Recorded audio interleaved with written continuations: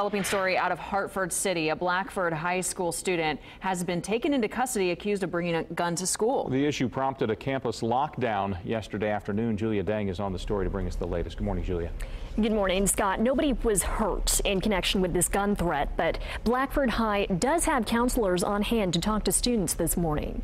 The district tells us they have additional people helping out today in light of what happened. Just after 2 p.m., they got a report about a student who may have brought a gun to school.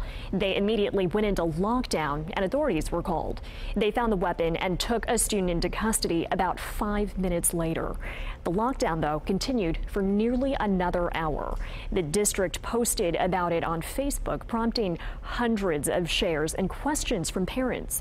Students were held back so authorities could check every backpack.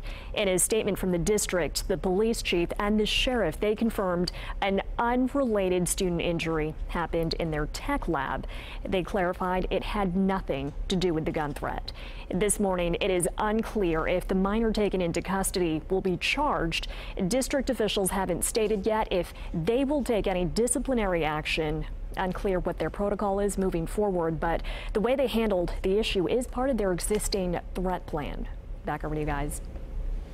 All right. Thank you so much, Julia. It's 6:38 right now.